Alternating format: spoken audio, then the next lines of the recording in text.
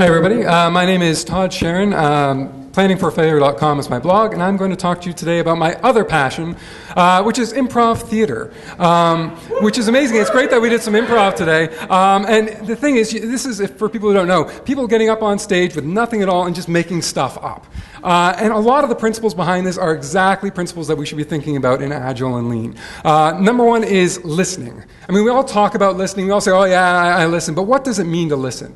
The best definition of listening I ever got was from Mark Sutton and Joe Bill, who are co-founders of the Annoyance Theater in Chicago. And they said to me, they said, listening is the willingness to change.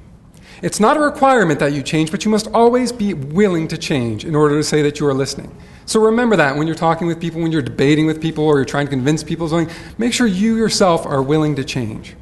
The other principle is yes and. Accept what people say. Accept that they believe it at least, and add to it, and expand on what they've said. I recently wrote a post on my blog about in defense of Scrum purists, because it's so easy to just classify people and dismiss them, right?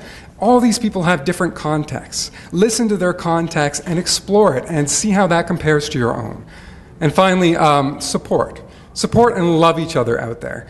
I'm going to give you an example from a show I saw once. An improviser went out on stage. It was a brand new stage, really slippery. He went to stand on a chair to screw in an imaginary light bulb, slipped on the chair and fell.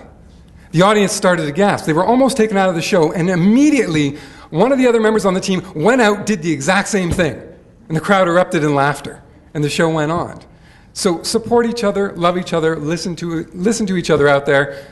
Think about yes and adding stuff, and yeah, so do that this weekend as well with each other. And if you want to talk about improv, come talk to me. Thank you.